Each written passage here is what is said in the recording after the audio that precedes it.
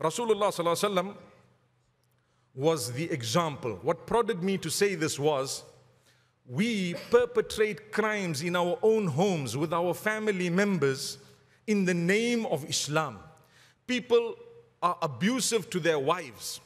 And today we're talking of the husbands, so please, my beloved brothers, you will have to absorb what I'm saying and understand it, because today we are addressing the loving husband, that topic.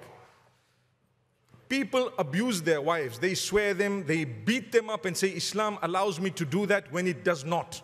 And they say, well, I'm following the sunnah. Sometimes, you know, when you see a person looking so religious, you won't believe when their wife says, this man swears big swear words, huge. He comes in the house and he roars and he beats us up and he shows us a verse of the Quran to say, hang this verse up. I'll show you what Allah has allowed me to do. A'udhu billah. What misinterpretation, my beloved brothers and sisters, in the name of the one, wallahi, who was sent as a mercy. You are merciless in your own home. Have you thought of that? In the name of the one who was sent as a mercy, you are merciless in your own home. And then you want to claim to be a follower of Rasulullah sallallahu alaihi wasallam. How can that be? May Allah subhanahu wa ta'ala grant us the true acknowledgement of the gift of Rasulullah sallallahu alaihi wasallam to us. Follow his way. Aisha radiallahu anha says he was never abusive. Anas ibn Malik radiallahu anhu says not only to his wives, but never did he say it even to those who worked for him. He never ever said oof to anyone. Why did you do this? With us, we swear them, we shout at them, the food is burnt, something happens, it's a test for us, we lose our cool. Subhanallah. May Allah subhanahu wa ta'ala grant us forgiveness. And all this is done in the name of the Messenger sallallahu alayhi wa sallam. We claim to be his followers. Religious, 5 salah a day, sometimes 6 because you are up for tahajjud, but your mouth is foul with your own family members. And here comes the most blessed from amongst us, the most blessed, and he says, khayrukum li ahlihi. Do you want to know who's the best from you? The best to his wife. The best from amongst you are those who are best to their wives, their family members. Why? Charity begins at home. On the day of Qiyamah, yes, you will be judged by whom? By Allah. Regarding what? Yes, all your good deeds, your salah, your zakah, etc. One of the things he's going to judge you by is how you treated your family. How do I know that? Because for the Prophet Muhammad, peace be upon him, to tell you and I that the best from amongst you is the best to the wife or the best to the family, that automatically means on the day of judgment, it's one of the major points that I'm going to be judged by. So go out of your way to be the kindest and the best, even if your folks are not Muslim. Remember, you have a duty unto them. Allah chose your mother. Be kind to her. She may not want to see your face, but you continue to be kind. There is no excuse not to be kind. Don't raise your voice and swear them and yell at them, etc. Sometimes you can excuse yourself very politely, but don't be disrespectful. The same applies to your wife. Somebody's daughter, vulnerable. It's easy to scream and to yell at this woman, Allahu Akbar. When you understand that Allah has greater control over you than you have over your family members, you will calm down automatically. It's a sign of the closeness to Allah. It is an amana. Imagine you have a daughter. Excitedly the wedding happens. Everything else happens. You get her married, mashallah. Suddenly a year later you hear that that son-in-law of yours is raising his hand on her. How would you feel? Subhanallah. Well, in Cape Town, you might go and raise a gun at him. May Allah subhanahu wa ta'ala not let that happen. I hope it's just a BB gun.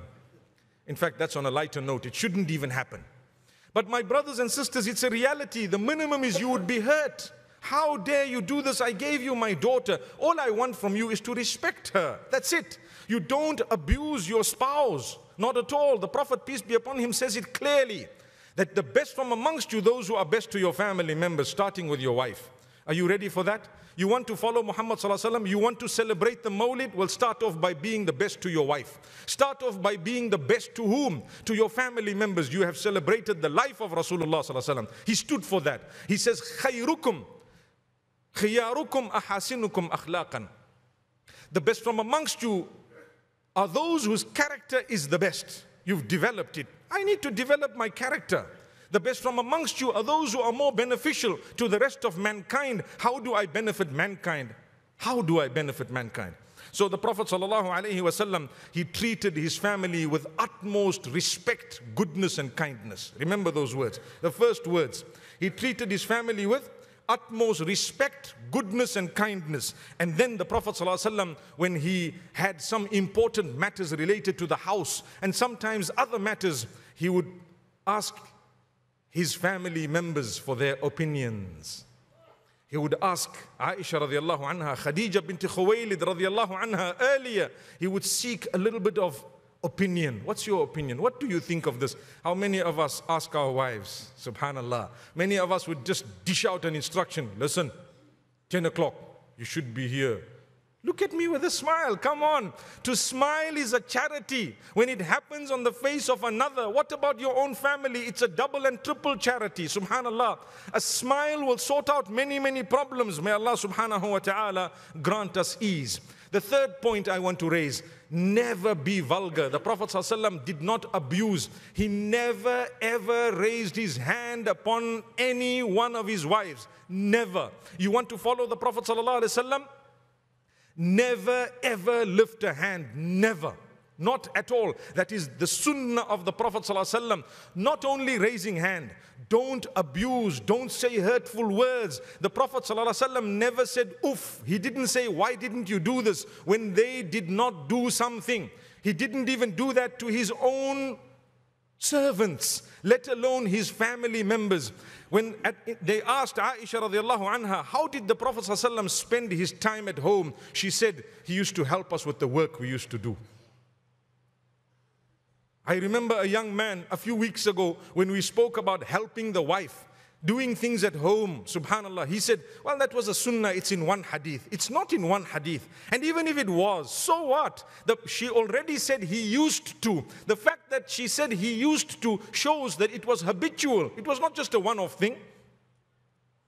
We make a big deal out of things. May Allah subhanahu wa ta'ala grant us goodness. When we do a small thing, it's a big issue.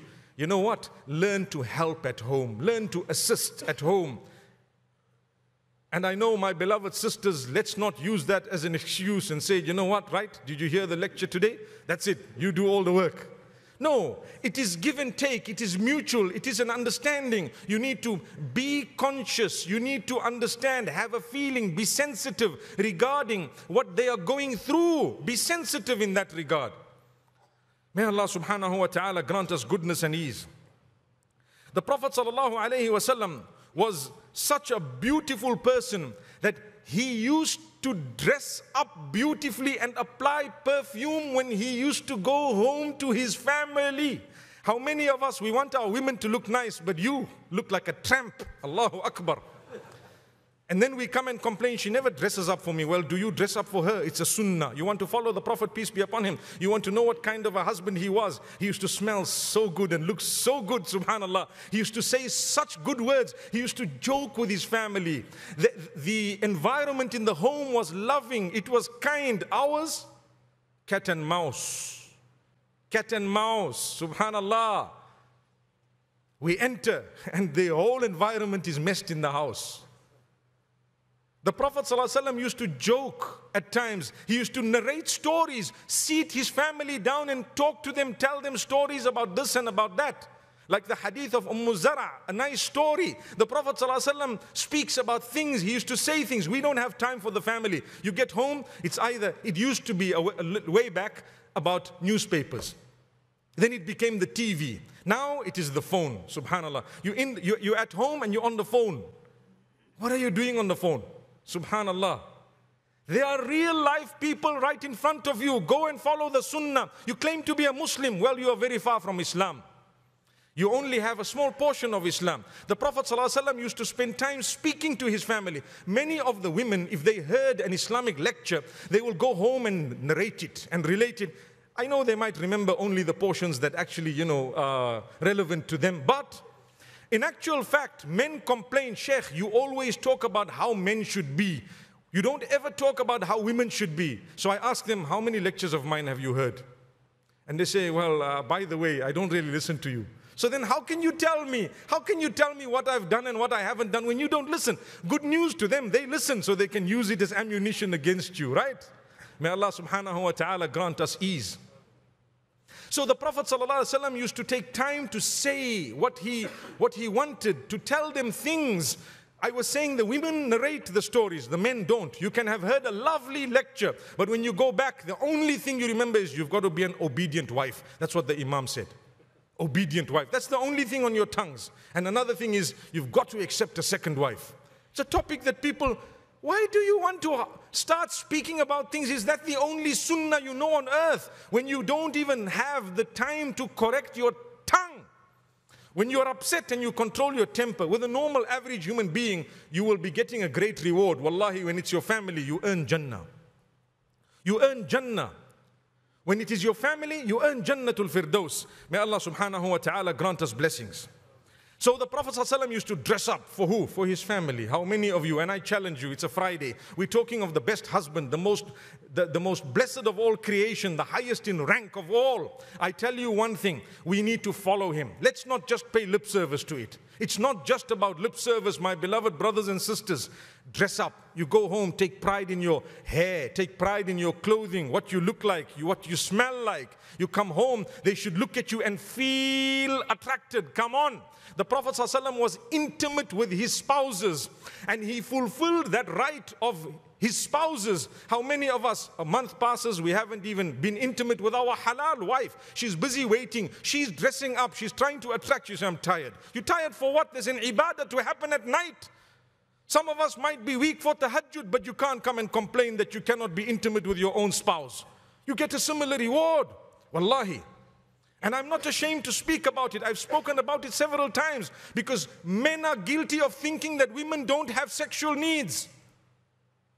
This was the Prophet ﷺ. He tells the companions, "Fi budu'i ahadikum sadaqa." Remember, when you're intimate with your wife and you fulfill her needs and you satisfy her, it is an act of charity. The Sahaba were rightly so. They asked a question, oh wow, is it really a charity?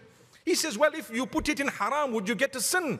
So they said, yes, we would get a sin. Well, if you put it in halal in a proper way and you're conscious of the fulfilling of the rights, you definitely get a reward. That's the messenger, that's the husband.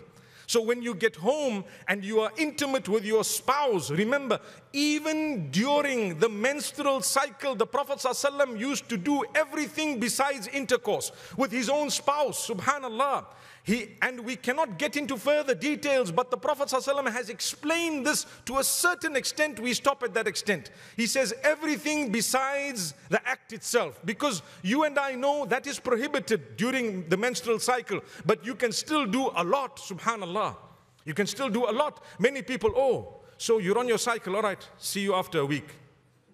What's going on? I'm being honest. That's a woman, it's not her fault. It's from Allah subhanahu wa ta'ala. Treat them with respect. That is a husband. That is what the Prophet ﷺ told us. He instructed us. He said it with his own mouth, his blessed lips.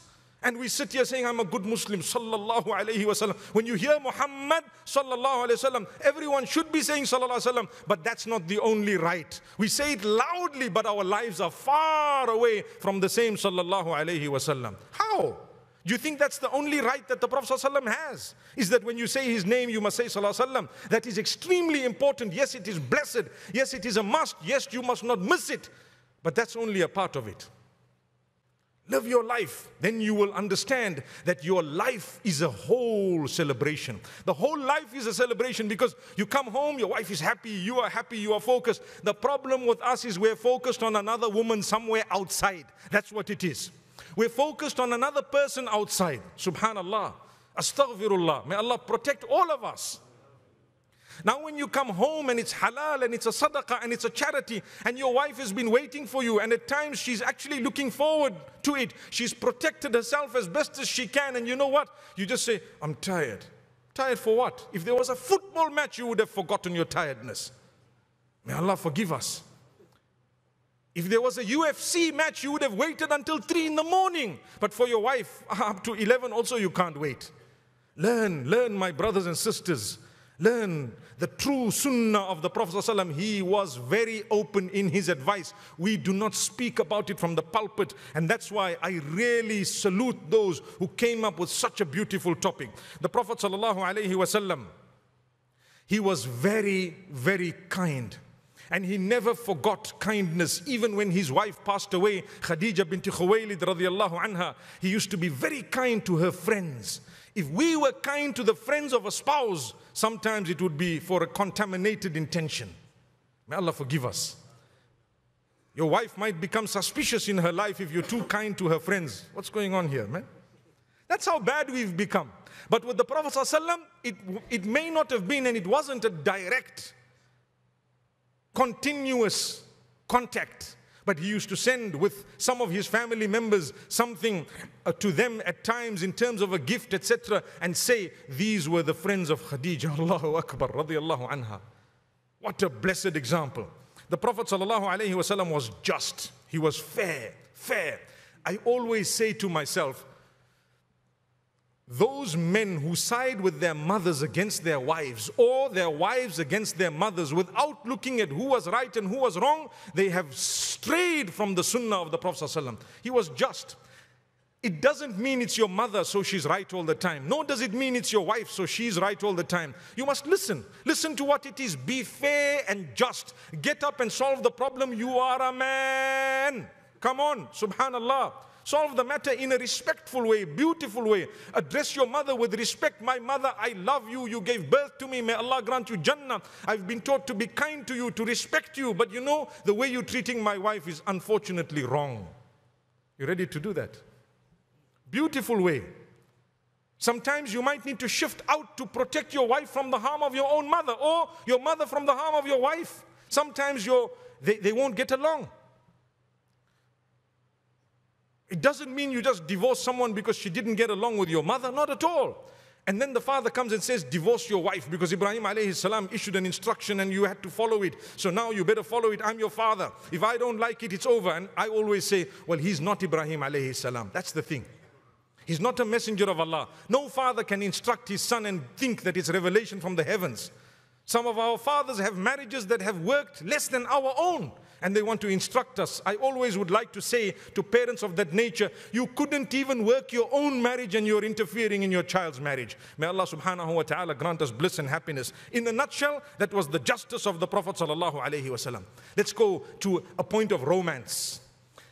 The Prophet ﷺ used to kiss his wives, subhanallah. He used to kiss them, and the kisses are described. I don't have the time for because it's Jummah. But if I could describe that kiss, I don't want to know what might happen to our Jummah. May Allah subhanahu wa ta'ala grant us ease. And the Prophet ﷺ used to eat and drink, or drink from the same spot that his wife drank from. With us, if she drank from a cup, I can't drink from that cup. Why? I don't know. I might just get a cough. Something else might happen. Subhanallah. He used to find the same place she drank from and drink from it. Wow. This is mentioned by his own wives to say he was so romantic. He used to make us blush. Have you made your wife blush? You say, yeah, she gets red very often. She gets red with anger, not blushing. May Allah forgive us. It's a reality. So this was the Prophet sallallahu alaihi wasallam. You know, he used to lean on his spouse, leaning. Sometimes he would lean, he would put his leg on her thigh, etc. And you know what? It's described in the hadith. Did you know that? Did you know that? So we will do it, a'udhu billah, with someone haram. But halal, no ways. That's my wife. She should know I love her. He would declare his love for his spouse. He said, Allah has blessed me with the love of Khadija. That's what he says. I love her. How many of you tell your wives, I love you? Say it in the presence of your children, no problem. They will learn how to treat their wives and their spouses when they grow older. The problem with us, our children don't know how to live because we haven't lived in their presence. We've hidden the good things sometimes. So the children don't know how to be with their spouses. If they see you sometimes joking, sometimes laughing, sometimes sitting and talking, smiling, etc., they will know how to operate in life. The Prophet ﷺ took the time to play games with his spouses. Games. He would literally race with some of his spouses. Come, let's race. I run from here to there and let's see who wins. Subhanallah. It may not be racing in our case, but it could be. It's still a sunnah, but it could be any other game. I'm sure I'll take you out. Subhanallah. Let's play this game. Would you? We don't have the time. Why? We're too busy with all other things. Your spouse comes first. Family first. Remember that. It's an Islamic idea. Wallahi. Family first is an Islamic idea. Obviously, this is after Allah and Rasulullah sallallahu alaihi wasallam. That is worship. Now we're talking of worshipping Allah, following the sunnah of the Prophet sallallahu alaihi wasallam. But when it comes to relationships, your family is definitely first. If your family comes after your friends, you have lost. You are far from being a true Muslim. Far. Your family first and then your friends. Now what happens is at night, the Prophet ﷺ taught us that if you don't have anything constructive to do after Salat al-Isha, go to bed. Why? Your wife is waiting for you. The problem with us, we'll go to bed but still be on WhatsApp until 2 in the morning. Right? Subhanallah. The wife tosses and turns this way and that way. I hope it's not the other way around, mashallah. But tossing, turning, and you're not getting the message. Subhanallah. She's trying to touch you and you say, hey, wait.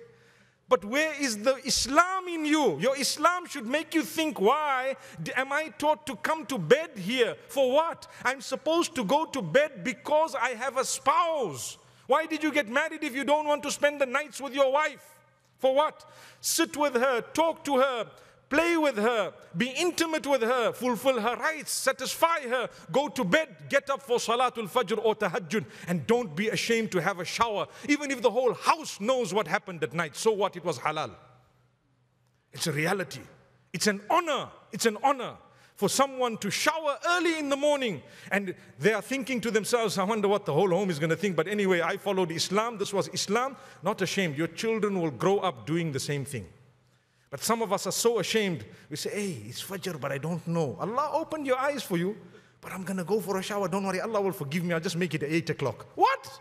May Allah forgive us, truly. Imagine I'm talking about it from a pulpit on the day of Jummah, because we are proud to acknowledge that is Islam. Allahu Akbar, it's my religion and yours. It's my religion and yours, subhanallah. Let's go further. The Prophet ﷺ, at times he had his spouse comb his hair and so on. He played with their hair as well. So much of this romance and intimacy that is described for us, it's actually sad how far we've become. The only sunnah that the men actually talk about, or a lot of them talk about, is don't pretend like you don't know, guys. Subhanallah. Second wife, it's a sunnah. Wow. Second is a sunnah. What sunnah? Start off with these things. Correct, it is. I'm not denying it, but I'm saying you haven't even lived as a husband yet, and you want to start being a husband for more. You've messed up one's life, you're going to mess up all the others' lives. May Allah subhanahu wa ta'ala grant us a deep understanding. So the Prophet ﷺ used to laugh with them. He used to extend help in the home to his spouses. The Prophet ﷺ used to praise his family members, his wives. He used to praise them, especially with others. He has spoken about Aisha radiallahu anha. You know what he says? He says, the virtue of Aisha over that of all other women is like tharid over the rest of the food. Now tharid was a beautiful dish. It's a dish of Jannah. And at the same time, it's something that is loved, you know. So he says she is better than all the other women. Her virtue is very, very high. Would you ever say that about your wife? My wife is tops. Just that tops is enough. Subhanallah. A man thinks sometimes that he's going to be considered small when he praises his wife. Say the truth. You don't have to talk about the negatives. Behind the backs, you're not supposed to talk about negatives regarding normal human beings. With your family members, you are supposed to cover them. You are supposed to protect them. You are supposed to be a libas, a clothing for them. When I wear clothing, the gash that I may have due to an operation that I might have had when I was a kid is covered. You can't see it. The same applies when you are a clothing to your spouse. You don't have to go and tell them all the bad. You say the good things. Subhanallah, that's my wife. What are you talking about? She's a lovely lady, mashallah. I really respect her. I really acknowledge she sacrifices so much for me, for the children. But you know, we are weak. Sometimes we don't know how to reciprocate it. May Allah make it easy for us. So this is the Prophet sallallahu alayhi wasallam. And then the Prophet sallallahu alayhi wasallam used to be happy when they used to get their friends over. Wow, this is a tough one, right? Wife, her friends come over, and what happens? The Prophet ﷺ used to actually make way for them. They used to be shy. With us, your friends are coming. What's happening? How can your friends be here? Am I not here? So once in a while, you need to have the friends over. Yes, I do agree. If they're there every day, all day, subhanAllah, it will create a bit of a disaster. But we're talking of once in a while. The Prophet ﷺ used to be happy. Allow her to mix with her friends as well. For as long as they are reasonable company, sometimes good company, but if it's bad company, evil, then perhaps you want to address the matter with respect. Don't yell, don't scream. The Prophet ﷺ, when he used to look at his wives, the eyes that he used to look with used to make them blush. Subhanallah. The way he used to look at them, I can just imagine. I can only imagine, because obviously he was a far higher example. Imagine a woman like Aisha radiallahu anha blushing, and the Prophet ﷺ just looking at her. I wonder what look that was. Please go home and try it. Please go home and try it. And some of us, we've never done it, so when you look, the first time she might say, stop looking at me like a devil. May Allah subhanahu wa ta'ala grant us forgiveness. The Prophet sallallahu alayhi wasallam, he actually was the best husband. He says, وَأَنَا خَيْرُكُمْ لِأَهْلِهِ. And I am the best from amongst all of you to my family. I am the best from amongst all of you to my family. Do you know what else the Prophet ﷺ has done? He used to feed his wife with his own hand at times. Pick up the morsel and say, I'm feeding you.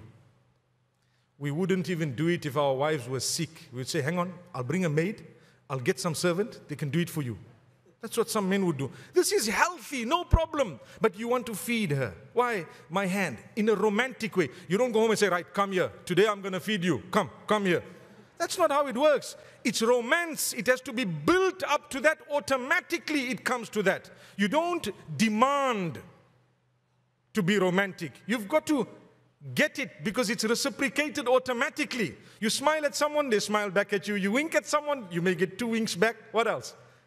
I hope it's the right person. May Allah subhanahu wa ta'ala grant us goodness and ease. Then whenever they wanted something, he used to get it for them.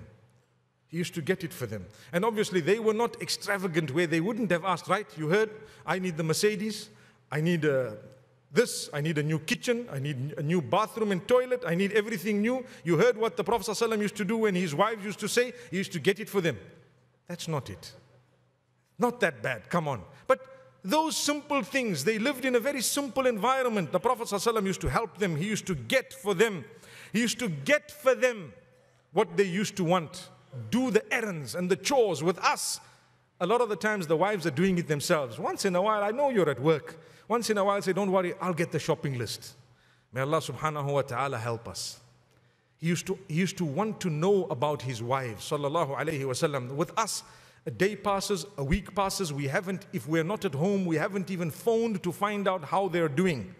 May Allah subhanahu wa ta'ala forgive us.